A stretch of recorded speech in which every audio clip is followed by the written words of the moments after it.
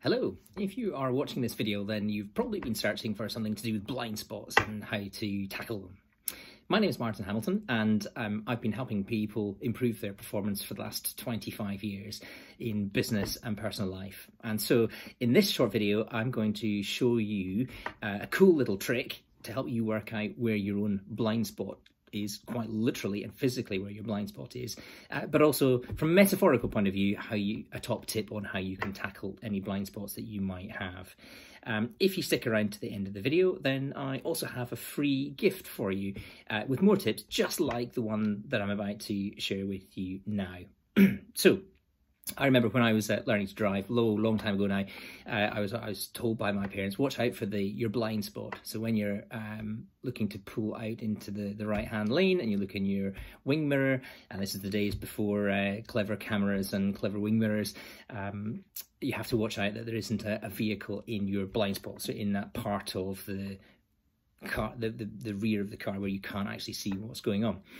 I then learned later in life that we actually have a physical blind spot at the back of the eye. And I'm going to show you now how you can identify and find your blind spot. And it's really simple. All you have to do, take a piece of paper, just like this one. A blank paper is best. Put 2 dots on the paper, about, I don't know, 7 or 8 centimeters apart. It doesn't really matter. The smaller the dot, the better, but make it big enough so that it's a realistic experience. And then all you do is you take the piece of paper and you hold it, I don't know, maybe 30 centimeters or so from your face, and then cover your right eye so that you can only see out of your left eye, and look at the dot on the right. So I'm covering my right eye and I'm looking at the dot on the right. So as I look at the dot on the right, if I move the paper either closer or further away, at one point the dot on the left will disappear completely. And it does this quite simply because, well, I say simply, it's quite complicated, I think, in the back of the eye, but the back of the eye has rods and cones that are the receptors for light. And right at the very back of the eye in the middle, where the optic nerve takes the information to the brain, there are no receptors. So the brain, well, technically speaking, what should happen is that you should see 2 black dots everywhere you look, but the brain's very clever and it knows that there aren't 2 black dots in your field of vision, and that would be annoying if you were to experience that. So what the brain does is it quite cleverly fills in the gap, and it fills in with whatever is around that dot. It fills it in with that colour, which is why that dot then effectively appears to disappear. So that's your physical blind spot that everybody has, and that's quite a cool little trick.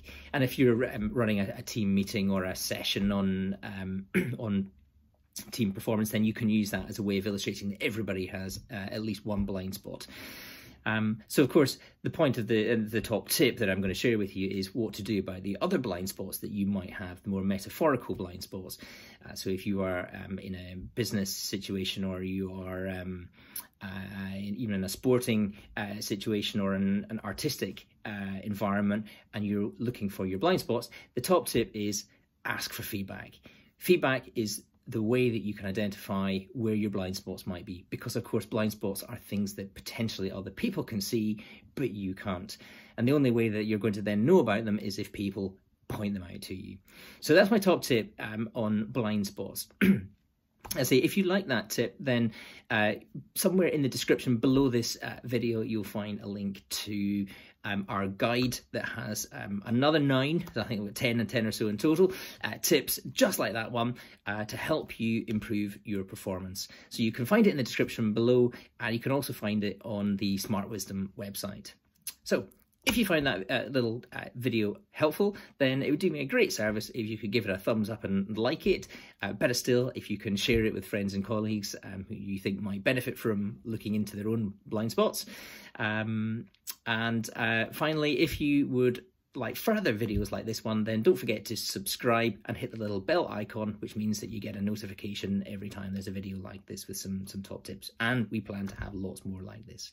So thanks very much for listening. Enjoy the rest of your day and watch out for your blind spots. Thanks. Bye bye now.